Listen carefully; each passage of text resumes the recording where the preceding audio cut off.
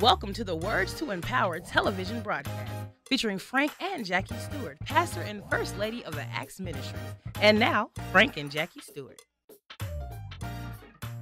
Welcome back to the Words to Empower broadcast with Pastor Frank and Lady J. We're so glad you joined us on this wonderful January Sunday of the new year. We're glad you're joining us and returning to the broadcast for today. We're continuing our theme, beginning with a new year, the beginning of a new year. How to start that year off right. How to get it started, what to do, Get started. what we need to do, what we need to not do. Amen. But starting the new year off, the beginning of a new year. And you know, sometimes starting off is difficult. Whenever you start something new, whenever you do something that you haven't done before, it takes a little bit more effort. It takes some practice. It takes some determination. It takes a mindset change. It takes some umption and some gumption and it just takes a little bit more fortitude to get to doing a new routine or getting out of an old routine to do something new. And you know, God gives us He gives us a pattern. He gives us a pattern how to do it. He gives us principles, and see, principles are these are timeless principles He's going to give us. And in Exodus chapter 12, that whole chapter, 42 verses, you know, if you look at it, spend time reading it as we're looking at this and what God is saying to Israel, how He changed the months. When He brought them out of Egypt, He said, I want this month to begin the year for you. I want this month to be a time of celebration, a time of thankfulness, a time where you remember, I brought you out of slavery. So it's being totally free in 23. You know, how do we do that with these principles? And so He gives us this. It was 10 plagues, and this is the 10th plague. So He gives us some examples and some principles. And I love what you said on last week, that joining forces. If your house is too small, joining forces, understanding the power of unity, understanding the power of touching and agreeing, and having somebody hold us accountable and to work with and to move forward. Yes, so we read in the scripture last week in Exodus chapter 12, the main two verses, 1 and 2, where God changed their year, their calendar year for them. So they were in the 10th month, and He changed it to the first of the year for them. So it's a feeling of, okay, if you're used to all your life having 12 months in your year, and then all of a sudden your last 2 months are cut off, those things that you normally did in those last couple of months, then you're resetting, you're restarting, you're rebooting, and not waiting until those 2 months are over with. Sometimes you can feel like you lost something. Sometimes you can feel like, you know, you got rid of something. And sometimes we have to cut our losses. Sometimes we have to stop in the middle of something that's not working, something that hasn't been working all our life, and restart, reboot. Our electronic devices, our phones, our computers, our tablets, our microwaves, our whatever has an electronic device in it, sometimes we have to restart it, even if we have to unplug it. Yes. To start it over again, so that it can catch up and it can restart and it can get to the place where it can be utilized more effectively and more efficiently, because we have rebooted, we have restarted, we have recharged, we have rewinded. There's a point in all our lives that we need to examine where we've been so that we can move forward. But in order to move forward, we had to cut some things short. We have to restart some things. We have to start all over again. And that's what this year, talking about beginning of the new year, we are starting all over again. Amen. Well, amen. And that's good. That's good. We get a fresh start. Get a fresh start. You get to build on all the positive things, but you get a fresh start in those areas where we need to start. And one thing that these principles is a pattern, just like the Lord said when you pray. He didn't say pray like that. He gives us a pattern, a mode of prayer. Same thing here in Exodus. exited out of certain things. And the one thing, when I look at this, when I look at these 42 verses in Exodus chapter 12, this pattern, this blueprint that he has given unto us, Passover. That's why we want to start the new year off with the Lord's Supper. You know, the Bible says Jesus is our Passover. Because if you start with the Lord's Supper, and he says, as often as you do it, you do show forth my death until I come. It's understanding the past. It's understanding where you are, and it's understanding where we're going. So to start the year off with remembering what Jesus did for all of us. Because all of us, at some point, someplace, we were in Egypt. We were in a place of slavery, in a place of bondage. Maybe not physically, but emotionally, spiritually, we were in a place. So now, you know, our watch meeting service, we call it watch meeting service, and we'll, you know, when we did watch meeting service, we had that communion starting it off at the beginning of the service. So we had communion in there, so we can start from that point. Wow, what a point to start from. Yes. As often as you do it. So this is what is happening with them. The beginning of the year, Passover, that lamb, but Jesus made it clear that this is my body. He is our Passover. Yes, he is. He's our Passover lamb. Yes. And he shed his blood for us. Amen. So when we get under the blood of Jesus, we are just like the children of Israel when they were coming out of bondage and coming out of Egyptian slavery. When they were coming out of Egypt, they had to put the blood on the doorposts and on the two lintels. And when the destroyer came through the land, the Lord said, when I see the blood, I will pass over you.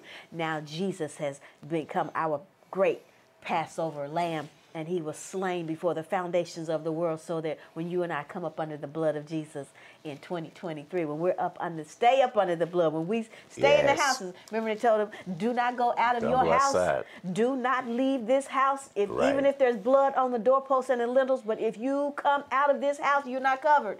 He says, don't come out of the house. Stay under the blood. Stay under Jesus' covering. And when we do this in 2023, the plan that the Lord has for us, he says, I know the plans that I have for you, saith the Lord.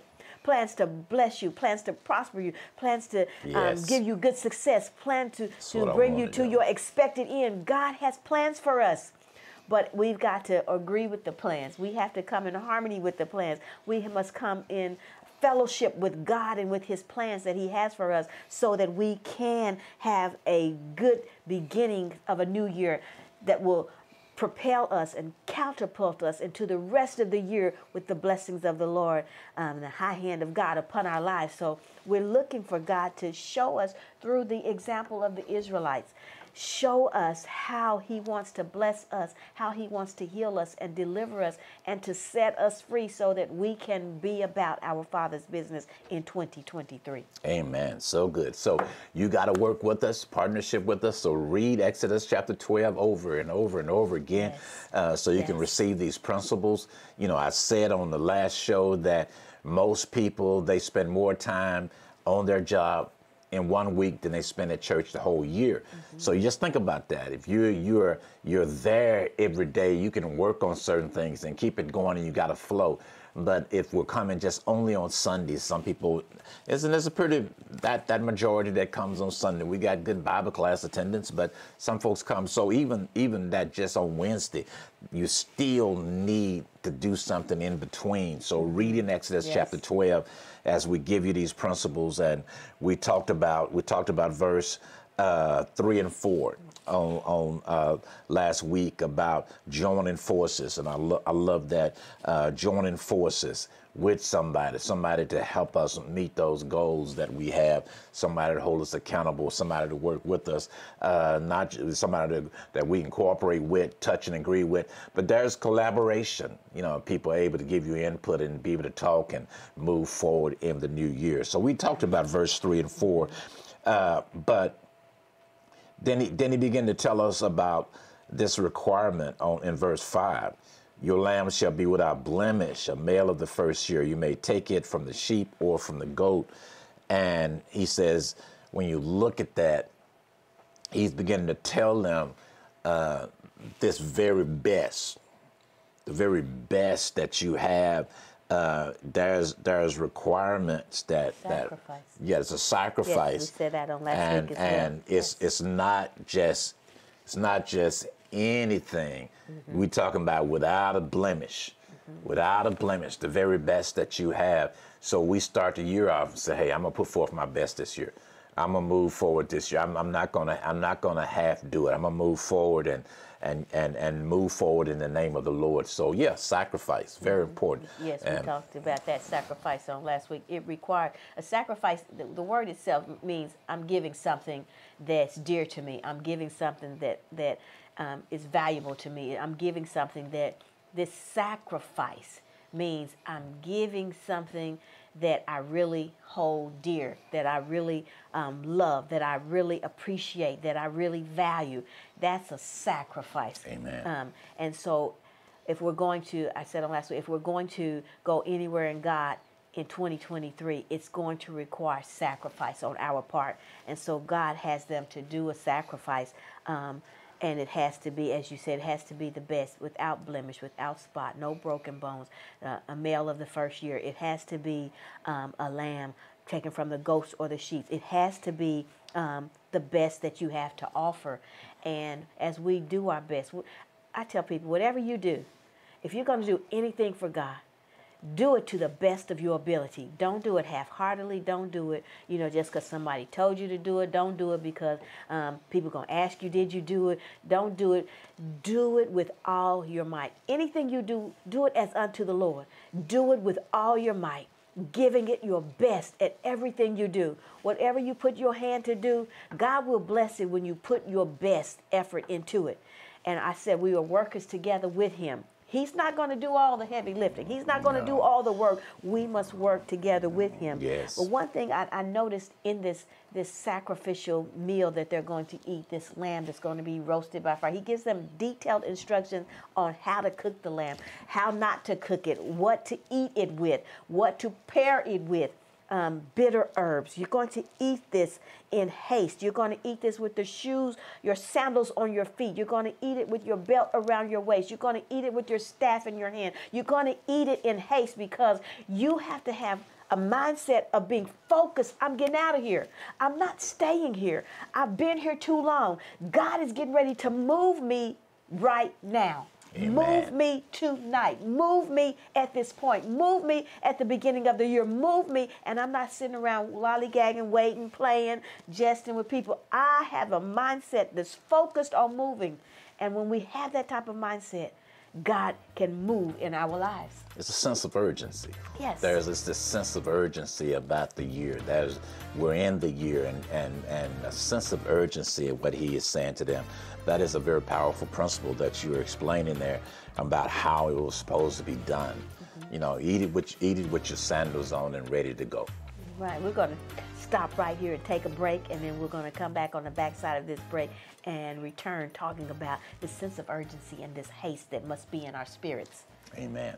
Greetings in the wonderful name of Jesus Christ. My name is Frank Stewart. I'm the pastor of Acts Ministry in Conway and also in North Little Rock.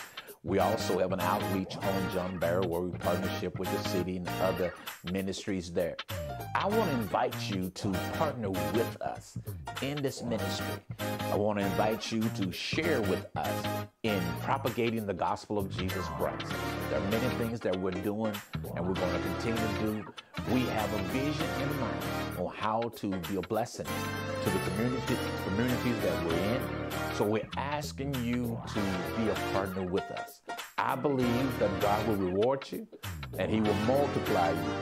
So join us in the Acts Ministry in sponsoring not only this broadcast, but what we're doing in the great city of Little Rock, North Little Rock, and also Conway. God bless you.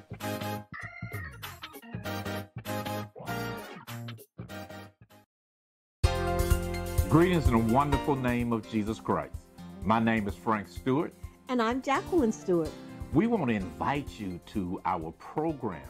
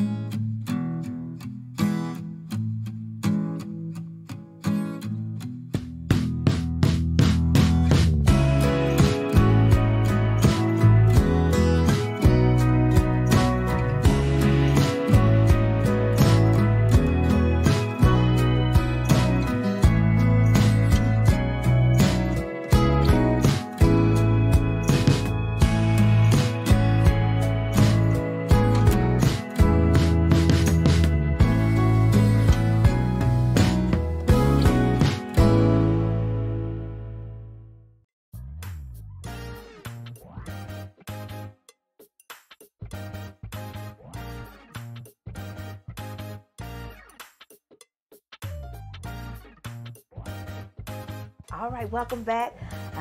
Hope you enjoyed those messages on the break. We're going to dive back into the beginning of a new year, and we're talking and discussing the children of Israel's exodus from Egypt and from heavy bondage and heavy taskmasters. And we were going through the scriptures in Exodus chapter 12, and we had got down to the part where we're talking about the sense of urgency and the haste that the Lord told them to eat this Passover meal with. Eat this Passover meal with the mindset of, this is my last night in town. Amen. This is, I'm getting ready to get out. You know, if you're getting ready to catch a plane, or you're getting ready to catch a bus, or the taxi's on the way or something, you know that you have to be ready to go as soon as they arrive, as soon as they get there. And he's saying, not getting ready. you can't be just packing. You just can't. They had to be ready, packed, and dressed. Yes. Oh, that's important. Dressed to leave. Yes. Not just packed. Yes. But I personally have to be dressed and ready to make my escape, to make my exodus, to make my exit out of this place in 2022, out of this place that I've been for over 430 years. The place that my mama and my daddy and my grandmama and my granddaddy and everybody's been here. But God's saying, I'm fixing to move you from where you are to a new place, a better place, a delivered place, a place where you are not under heavy bondage and taskmasters, and you're not being suppressed and oppressed and depressed. I'm trying to move you from that. Amen. And when you see that sense of urgency, packed, and then that's going to be one of the key words that we're going to look at. We're going to look at time. That's one of the key words, and we'll talk about that maybe the latter part of this month, either in February.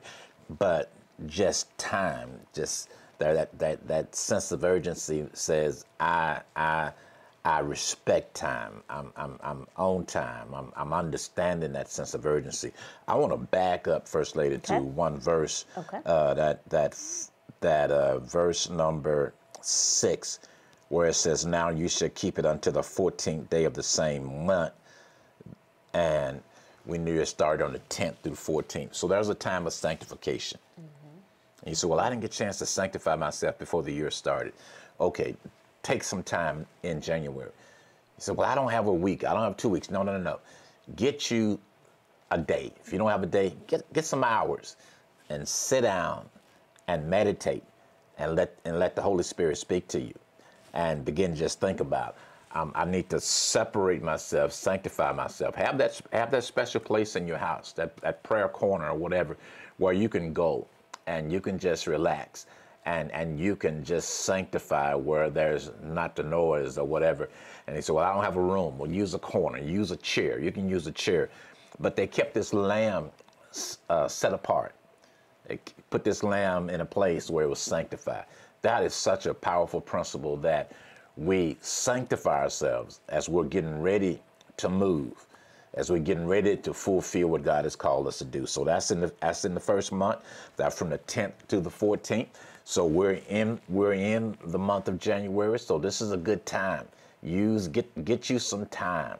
Make some time where you can spend just relaxing and spend some time meditating on Exodus 12, chapter 12, and just looking on the year ahead and reflecting from the past year. But sanctification is a huge principle, and it is a principle today, how we need to sanctify ourselves. Get in that quiet place. Be still and know that I am God. Place of sanctification, so God can give us instruction and directions for this year. Often we start the month of January off with a consecration of some sort. And whatever your consecration is, I admonish you, if you don't have one, to consecrate yourself, because he's going to tell them on the first day of the month, at the beginning of this, I need you to have a holy convocation. And even on the last day, I need you to have a holy convocation. I need you to sanctify yourself. And you're going to help sanctify yourself by getting rid of those things in your household that bread, that bread that has leaven. Get rid of the leavened bread, anything that has yeast in it, everything that puffs up and everything that rises. Get rid of that. You can still have bread, but it must be unleavened bread. He's saying anything that produces a rising in your life, anything that produces pride and arrogancy, and anything that produces that mindset of I did this, or I accomplished this, or if it had not been for me, and I'm the one who did this, and I'm the one who does that, and I'm anything that resembles being lifted up. He says get rid. He said not just get it out the kitchen. He says, get it out your whole house. Yes. Don't even have it on the premises. Yes. Get rid of those Yes. things in our lives that's causing the rising, that's causing the anger, that's causing the mischief, that's causing the sin, that's causing those things in our lives that's not like God. He says, get rid of it. So we're operating and we're working on ourselves in the process of getting ready for this move. It's like moving and going to a new home. It's like moving. It's some things you need to throw away. It's some things that you don't take to the new house. It's some things that you give away to the Goodwill, to the Salvation Army, and it's some things that you just throw away in the trash. Yes. It's some things that you get the garbage men to come and pick up at the curb. He's saying, do not take these things into the new year. Yes. Do not take these things into where I'm trying to transition and move you to. Get rid of those old habits. Get rid of those things that's weighing you down. Get rid of those things that are tying you up, that are keeping you in bondage. Get rid of, you're not going to see Egypt again. You're not going to see those pharaohs and those heavy taskmasters again. You're not going to see the whip again. You're not going to see the chains again. You're not going to see the heavy bondage again and the heavy lifting and the things that you were accustomed to where God is trying to take you. And it's so important to just sanctify. It's so important to put those things aside. Some things are not evil. They're not sin. They just can't go. Mm-hmm. They're not sin. Mm-hmm. They're not evil. It's just we can't take that. You know, this was all right where we were, but it's not where we're going. Mm-hmm. See, some things are all right where you were, and they're not bad or evil things. They just doesn't fit where we are going.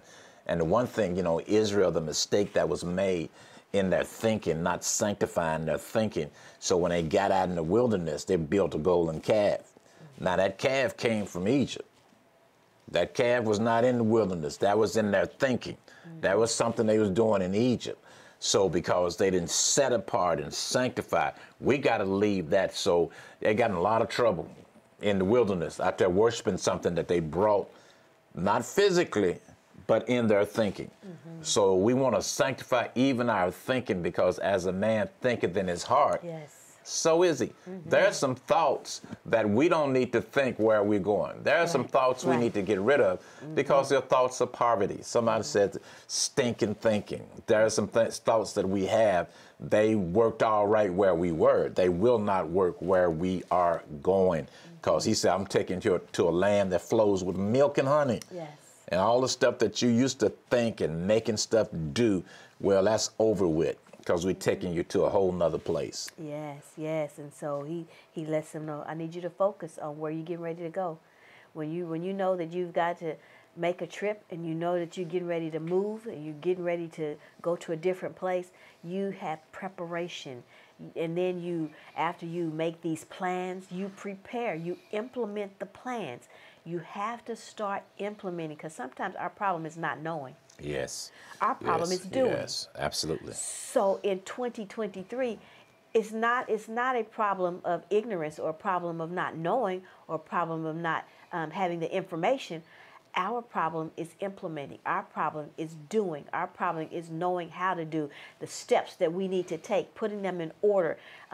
God is a God of order. God is a God of details. God is a God of instructions. God is a God. He even tells us, don't take away from my word and don't add to it. He wants us to follow his word to the letter. He wants us to follow it to the T. He wants us to follow his instructions so that we can have good success, like he told Joshua. If you're obedient If you do what I told you to do, even though you've meditated on these things, we've got to do the consecration. We've got to do the meditation. But then we have to implement this thing, or it's still not going to work. We have to do what God is calling us to do. And he's saying to the children of Israel here, he says, now, when you do these things, once you put the blood over the doorpost, when you put it on the lintels, when you stay in the house, when you roast the lamb in fire, when you eat it with the bitter herbs, when you sit down in haste, when you wrap the belt around your waist, when you put the sandals on your shoes, when you put the staff in your hand, when you follow these instructions and you do it, he says, I'm going to deliver you. The destroyer is going to come through the land, but tonight is going to be your last night in town. This is going to be the last night you're going to be in this. You got to tell yourself, this is my last night being here. This is my last day being here. Yes. This is my last time being in this place that I've been in all year long. Amen. I am moving from this place. That focus that you got to be focused. You got to be focused, and don't let anything deter you or to distract you from where God is getting ready to take you. Amen. It's time to pray.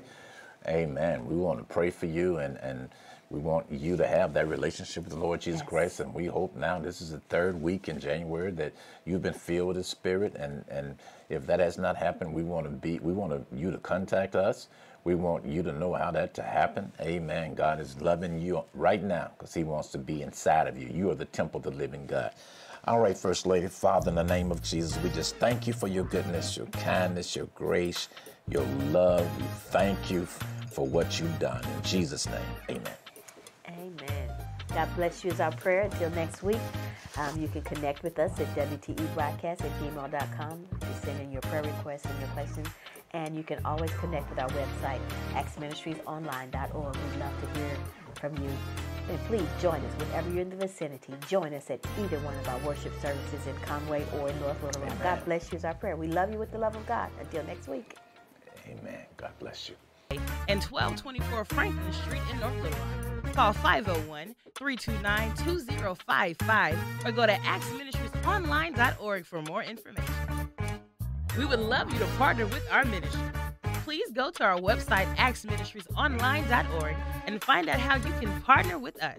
For your gifts, please click on the Donate Online button or text the amount you wish to give to 501-302-4242.